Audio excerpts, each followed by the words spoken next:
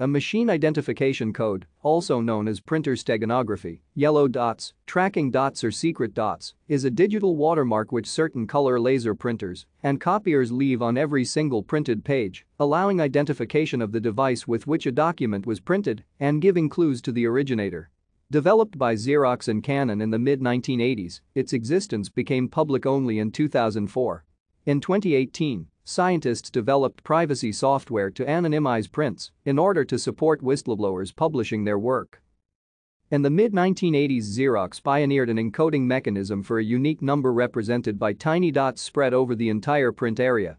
Xerox developed the machine identification code to assuage fears that their color copiers could be used to counterfeit bills and received U.S. patent number 5,515,451 describing the use of the yellow dots to identify the source of a copied or printed document.